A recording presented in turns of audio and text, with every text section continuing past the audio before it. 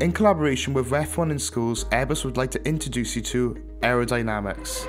Have you ever wondered why F1 cars are so fast? One of the main reasons is their shapes, which are designed to be aerodynamic. In fact, a lot of aerodynamic concepts come from an aircraft design, and an F1 car and an Airbus aircraft have a lot more in common than you might think. So what actually makes airplanes fly? It has a lot to do with aerodynamics.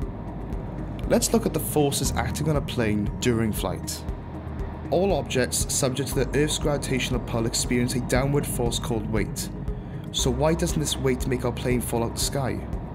A very clever man in the 17th century called Sir Isaac Newton stated that a body in motion will stay in motion with the same speed and direction if all forces acting on it are balanced. So what happens on the plane?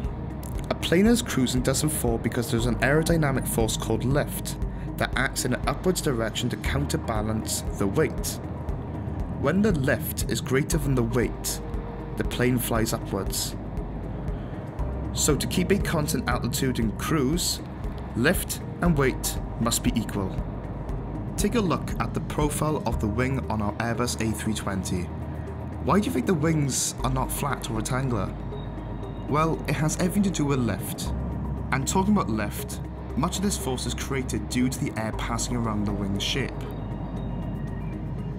The angle and the shape of our wing are specifically engineered to modify the airflow to create a lower pressure above the wing. The pressure difference between the top and the bottom of the wing results in lift, a vertical upward force. Inevitably, when our A320 flies through the air, it faces air resistance. This resistance is called drag. Part of the drag appears on the wing as a result of lift. This is what we call induced drag. Another part is created due to the bluntness of the whole aircraft and the roughness of its surface, which is called parasitic drag. Let's summarize. Our A320 is facing three forces: weight, lift, and drag. Weight and lift are balanced, but now we need to consider the drag. According to Newton, without a forward force in cruise, the plane would actually accelerate backwards. This forward force is produced by the engines, and it's called thrust. Forces are now balanced, and we can make it fly. Going back to the F1 world, we can see all of these forces acting on a car. In this case, thrust is produced by the engines and transmitted to the wheels to move the car forward. For your F1 car, thrust is produced by the CO2 cartridge. Just like our A320, opposing the thrust, you'll find resistance, drag from the air, and friction through the wheels from the ground. The key to your success is to find a way to minimize the drag on your car. Just a hint, remember what we said about the bluntness. In addition, the car, like our airplane, has a mass which creates weight. Opposing the weight, a normal force appears on the wheels. This is the same force acting on your feet when you walk. In the late 60s, F1 engineers understood that car stability could be drastically improved by adding wings.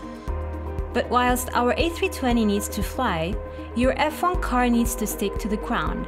So instead of creating lift like an A320, the wings on your F1 car need to be upside down.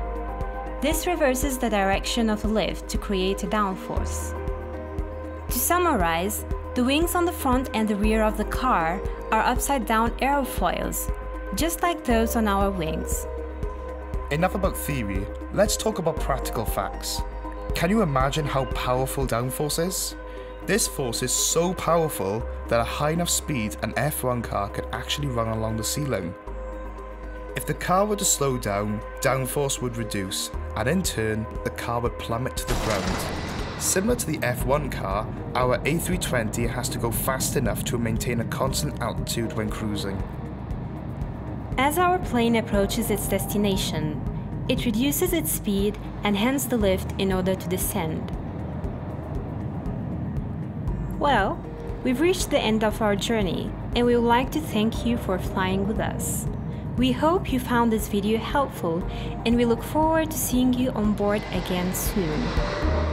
Want to find out more about career opportunities within Airbus? Please visit www.company.airbus.com/careers.